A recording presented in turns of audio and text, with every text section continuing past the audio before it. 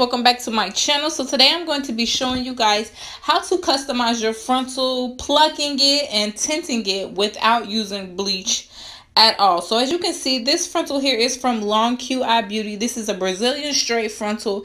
It is pre-plucked a little bit, but you can see a line of where it's thin and then it gets thick, so I do want to customize it a little bit more.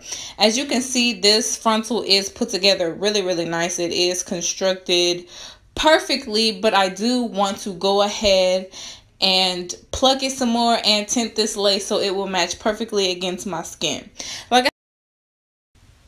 Okay, so now it is time to start plucking. Now, what I'm going to use is my tweezers, and I'm just showing you right now. As you can see, it is thin in the front, which is cool, but there's like a super strong line and demarcation of the thickness right after that, and I just want to even that all out. So I'm literally going to take my tweezers, and you have to make sure you be careful with this because it definitely takes patience and it takes practice, because I've put holes in frontals before from grabbing the actual lace. So definitely make sure you're grabbing the hair. And what I'm going to do is I'm just going to go through and literally pull out the hair.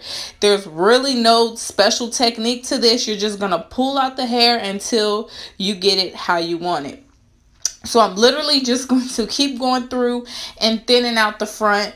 And as you can see, it'll become a lot of hair. I probably sat and I did this for a half an hour.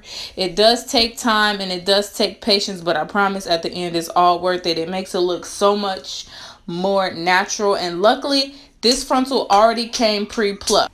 Super thick line anymore, which is great, and it's just pretty much perfect now. But basically, you just go through and do that until you're satisfied. Now what I'm going to do is tint the lace. Now there's a couple of techniques you can use to tint the lace. I'm going to use concealer and foundation. Eventually I will change to just using concealer because my foundation was running out. So I did start off with concealer and foundation and my sponge. And you're literally just going to saturate your whole frontal with the concealer and foundation. Now this also helps with tinting the lace, and it helps with making the knots appear bleached. Bleaching the knots is cool, but it does cause a lot of shedding. It causes the hair to break off from the lace a lot easier, so I really prefer not to bleach the knots. This works with matching it to your skin. It also works with making the knots appear bleached. So as you can see, once I got done doing that, it matches perfectly with my skin and you can't see the knots anymore. The next thing I'm going to do is take a little bit of my Got To Be Glue spray, and I'm going to spray it just to make the makeup attach to the lace more so it doesn't come off, because it will just rub off.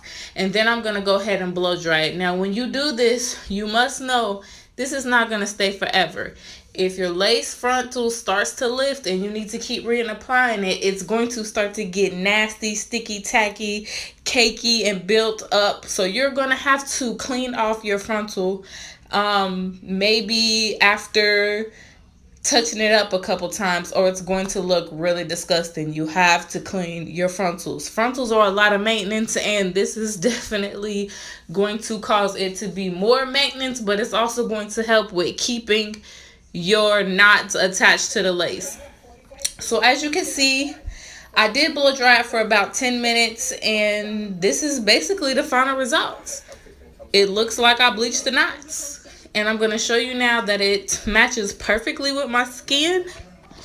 And I am really satisfied with this frontal. This is a Longqi Beauty hair. Stay tuned for my official review on this hair. That will be the next video. But overall, so far, I give this